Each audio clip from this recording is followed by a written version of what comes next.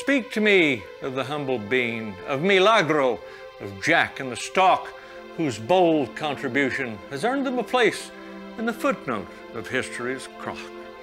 Recognized by poets, painters, bards, and the literary glitterati like Shakespeare, who said, a bean by any other name would still... If a bean were consumed in the forest and no one heard it, would it still make a sound? One small bean for man, one giant bean burrito for mankind. Ask not what your bean can do for you. Ask what you can do for your bean. Quoth the raven, refried beans, gold, frankincense, and pinto beans. A fool and his bean are soon parted.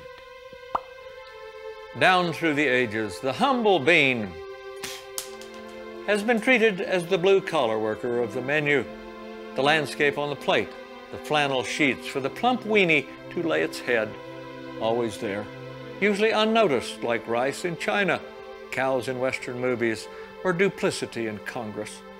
It has assumed a supporting role, never asking to carry the ball, ride trigger, get the girl, or even have a speaking part, deferring always to the filet, the fajita, or the French onion soup.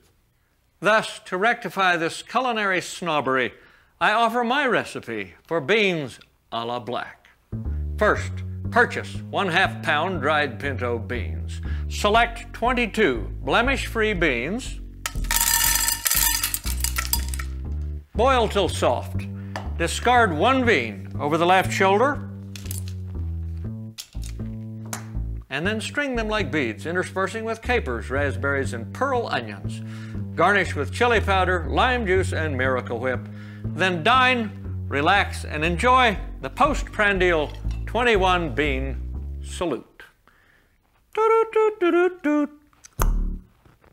This is Baxter Black from out there.